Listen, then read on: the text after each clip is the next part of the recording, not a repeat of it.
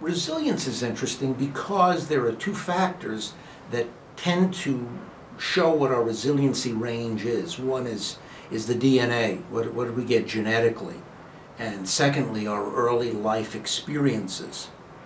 Those you can't change, but what you can change is through motivation and wisdom, you can expand your resiliency range. And it's very, very important to expand your range. One of the ways to do that is to have a more balanced picture of yourself. In many cases, we think, well, we don't stare enough at our defenses. We're not honest enough with ourselves about our shortcomings. Well, that may be true to some extent, but I think it's the opposite. I think in the theme of positive psychology and narrative therapy, we need to look at our gifts and our growing edges simultaneously.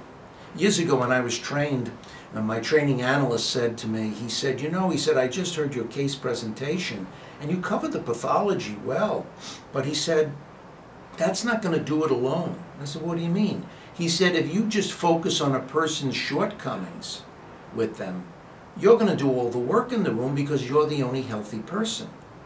I never forgot that, so that when Seligman's work on positive psychology came out, I began to realize we need to focus on our gifts, our talents, and then look at those situations where our gifts become growing edges.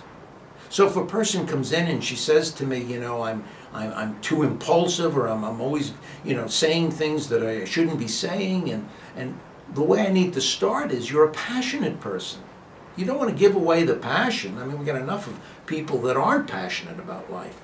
The question you're asking is, when and how can passion be pruned so it doesn't become disruptive to others or to yourself in ways that make no sense?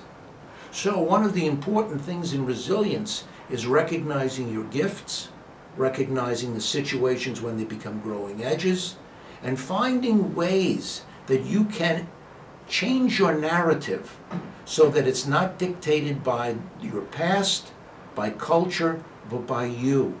You're the one who has the responsibility, and as they say in the literature, you're the one who has the copyright on your own narrative.